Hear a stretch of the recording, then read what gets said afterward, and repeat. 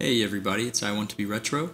Today we're going to take a look at setting up a web-based password vault with KeePass Web. To begin, launch a terminal and run sudo apt update and sudo apt upgrade to install any available software updates. Then we'll install the Apache 2 web server using the apt install command. Next we'll use wget to download the latest release of KeePass Web from GitHub.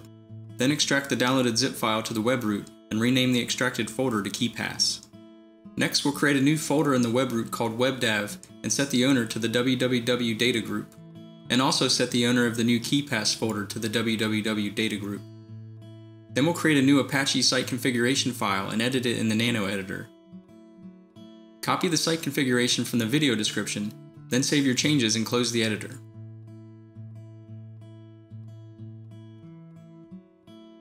Now we'll edit the KeePass web index.html file in Nano.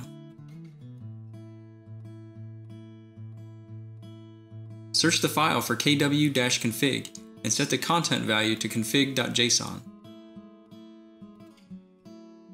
Save the changes and close out of Nano. Next, we'll create a config.json file and edit it in Nano. Copy the configuration from the video description, then save the changes to config.json and close out of Nano. We'll enable the KeePass Apache site configuration, as well as the required Apache modules.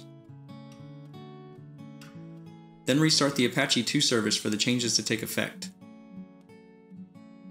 Open a web browser and navigate to the DNS or IP address of the host /KeePass. When prompted, log in with a valid Linux user account. Click the plus icon to create a new KeePass database. I'll create a new entry in my blank KeePass database. Then click the lock icon in the lower left-hand corner of the screen. Enter and confirm a master password for the KeePass database. Then further down, enter a file name. Click the Save To button towards the top of the screen, then select File. Save the KeePass database to your home directory.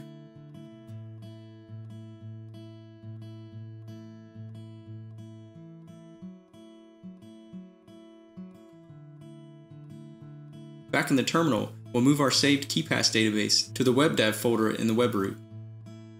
Back in the web browser, if we navigate back to the KeePass website, we can now see our KeePass database listed on the main page.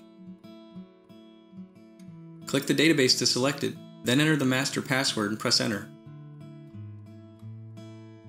We now have a web-based interface we can use to interact with our KeePass database.